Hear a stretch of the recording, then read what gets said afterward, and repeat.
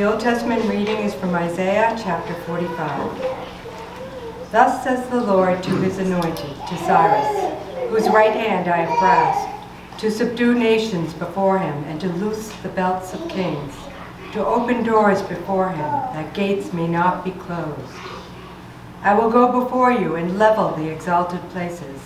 I will break in pieces the doors of bronze, and cut through the bars of iron. I will give you the treasures of darkness and the hoards in secret places, that you may know that it is I, the Lord, the God of Israel, who call you by your name. For the sake of my servant Jacob and Israel my chosen, I call you by your name. I name you, though you do not know me. I am the Lord, and there is no other. Besides me there is no God. I equip you, though you do not know me, that people may know from the rising of the sun and from the west that there is none besides me. I am the Lord, and there is no other. I form light and create darkness. I make well-being and create calamity. I am the Lord who does all these things. This is the word of the Lord. Thanks be to God.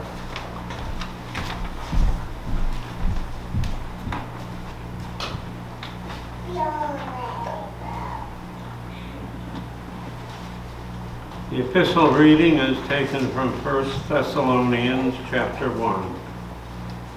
Paul, Silvanus, and Timothy to the church of the Thessalonians in God the Father and the Lord Jesus Christ. Grace to you and peace. We give thanks to God always for all of you, constantly mentioning you in our prayers, remembering before our God and Father your work of faith and labor of love and steadfastness of hope in our Lord Jesus Christ. For we know, brothers, loved by God, that he has chosen you, because our gospel came to you not only in word, but also in power and in the Holy Spirit, and with full conviction. You know what kind of men we proved to be among you for your sake, and you became imitators of us and of the Lord, for you received the word in much affliction with the joy of the Holy Spirit, so that you became an example to all the believers in Macedonia and Achaia. For not only has the word of the Lord sounded forth from you in Macedonia and Achaia, but your faith in God has gone forth everywhere, so that we need not say anything. For they themselves report concerning us the kind of reception we had among you, and how you turned to God from idols to serve the living and true God, and to wait for his Son from heaven, whom he raised from the dead, Jesus, who delivers us from the wrath to come. This is the word of the Lord. Thanks be to God. We stand for the Hallelujah verse and the Holy Gospel. Alleluia.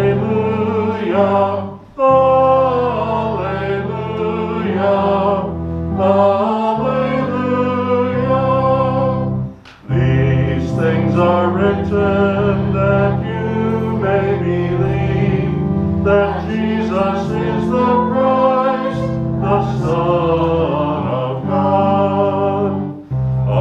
Alleluia, alleluia,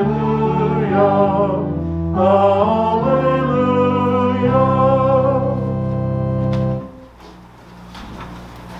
The Holy Gospel according to St. Matthew, the 22nd chapter. Glory to you, O Lord. Beginning at verse 15. Then the Pharisees went and plotted how to entangle Jesus in his talk. And they sent their disciples to him along with the Herodians, saying, Teacher, we know that you are true and teach the way of God truthfully, and you do not care about anyone's opinion, for you are not swayed by appearances. Tell us then, what you think. Is it lawful to pay taxes to Caesar or not?" But Jesus, aware of their malice, said, "Why put me to the test, you hypocrites? Show me the coin for the tax." And they brought him a denarius. And Jesus said to them, "Whose likeness and inscription is this?" They said, "Caesar's." Then he said to them, "Therefore render to Caesar the things that are Caesar's, and to God the things that are God's." When they heard it, they marveled, and they left him and went away. This is the gospel of the Lord. Praise to you, O Christ. We confess our faith, the words of the Nicene Creed.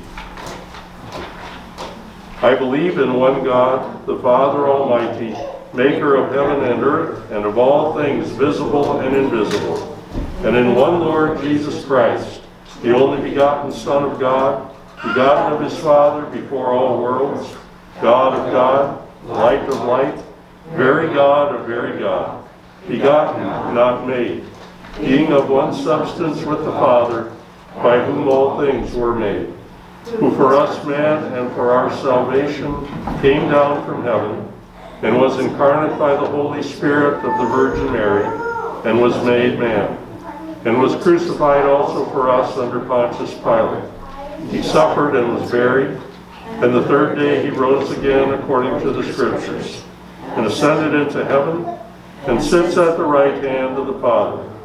And he will come again with glory to judge both the living and the dead, whose kingdom will have no end. And I believe in the Holy Spirit, the Lord and giver of life, who proceeds from the Father and the Son, who with the Father and the Son together is worshipped and glorified, who spoke by the prophets. And I believe in one holy, Catholic, and Apostolic Church. I acknowledge one baptism for the remission of sins, and I look for the resurrection of the dead and the life of the world to come. Amen. Please be seated. We sing hymn 782. Gracious God, you send great blessings.